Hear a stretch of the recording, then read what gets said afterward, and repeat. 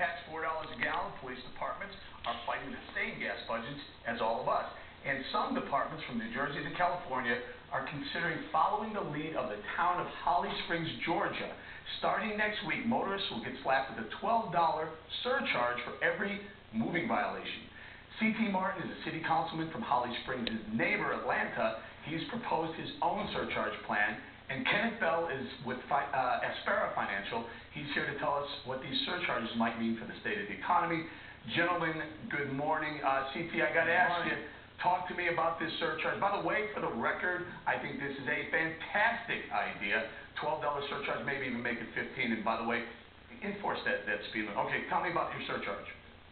Well, we're kind of moving away from that word. However, we're in the bureaucracy stage, the final set of approvals. We've done our research to start out, checking out how Holly Springs was doing it in other cities around the country to get a real good fix on what is the best way to handle this. My main goal is I simply do not want a tax increase, property tax increase in the city of Atlanta. So we were trying to find...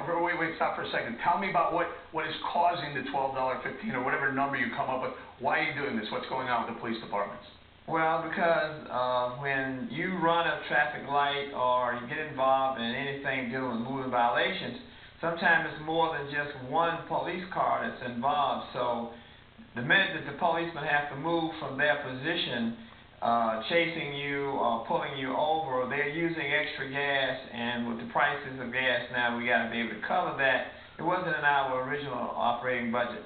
All right, Kenneth, do these police departments across the country, have any other options other than these surcharges that they're putting on moving violations?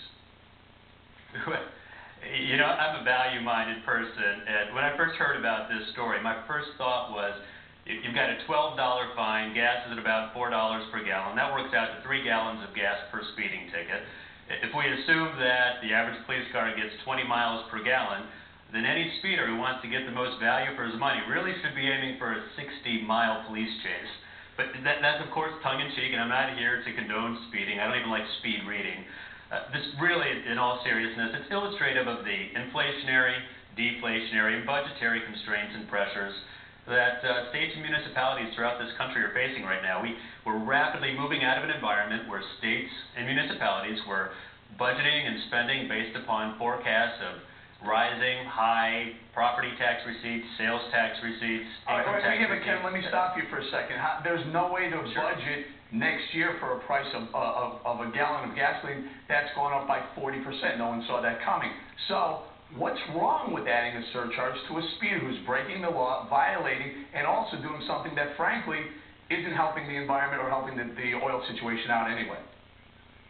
But there's nothing wrong with the surcharge, and I'm not here to really argue against the surcharge.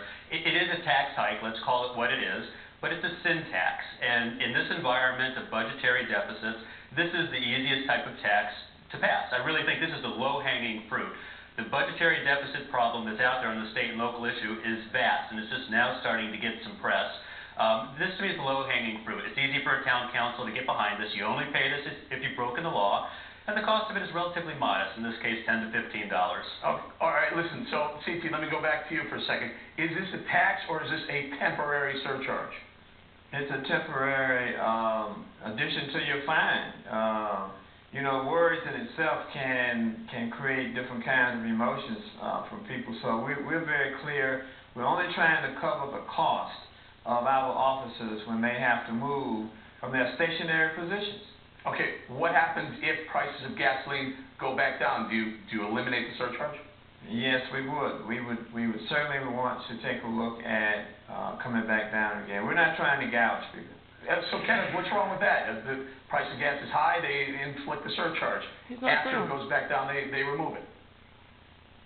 Oh, that's fine. I guess I want to be clear, though. Is that actually written into this proposal, into this law here, that when gasoline prices come back down, or if they come back to a specific level, that this surcharge goes away? Because, as we know, governments, once they get their hand in our pockets and get a little extra revenue, they don't like to give that back. Hey, CT, what about instructing your police departments to be more fuel efficient? the way they drive, the way they send people out on patrols?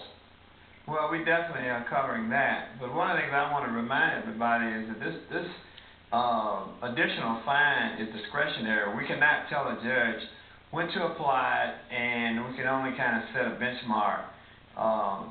That's left up to them. Hey, CT, do you have any feedback from your constituents yet? Everything's been good. I mean, you know, the one thing people do not want is additional property tax, and they want, you know, us to keep the city safe. All right, great. Thank you, Kenneth and CT. Now let's take a look over to Charles at Fox 50. All right, thanks so much, Eric. The Fox 50 was down for the second straight trading day yesterday.